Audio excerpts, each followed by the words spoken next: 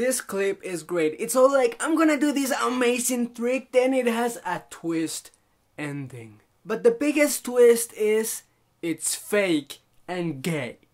Okay, maybe not gay, but it's definitely fake. Just notice right there how when the car is hit, the shadow stays in the same place. Also, you can see that as the car is initially moving, the reflection on it changes, but when the car is hit, the reflection just stays the same.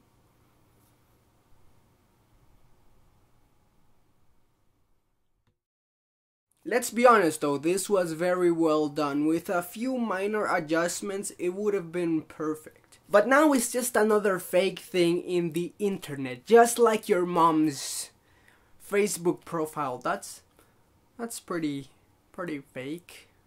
But what do you think? Would you ever attempt a trick like that? Was the shadow just very slow? I just know that I refuse to believe this is real because I've been trying to move faster than my shadow my whole life, and I refuse to accept that these little kids did it before me.